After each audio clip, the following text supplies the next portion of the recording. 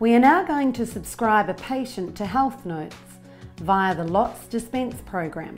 You have the patient's details via the consent form. You'll notice the Healthnotes icon visible at the bottom right-hand corner of your screen. Healthnotes reads directly from your Lots Dispense program.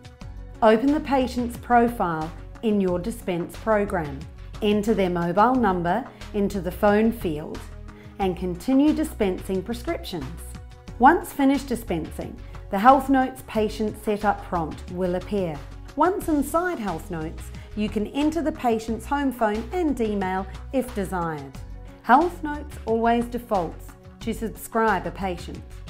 If you do not want this prompt to appear again for a patient, click Unsubscribe and OK. When the patient subscribes, select the medications that they need reminders for. To do this, tick the boxes on the left-hand side. The Script on File box is automatically selected. If the patient does not keep their script on file, you must deselect this button. Healthnotes always shows the quantity of tablets and the number of repeats remaining for each medication. Healthnotes will use the date the item was last dispensed and apply the repeat cycle to generate the next repeat due date. This is the date that Healthnotes indicates the SMS reminder will be sent.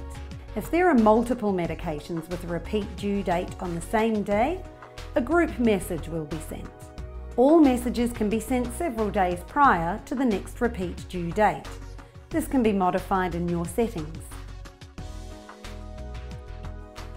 Make sure the medication's dosage matches the repeat cycle.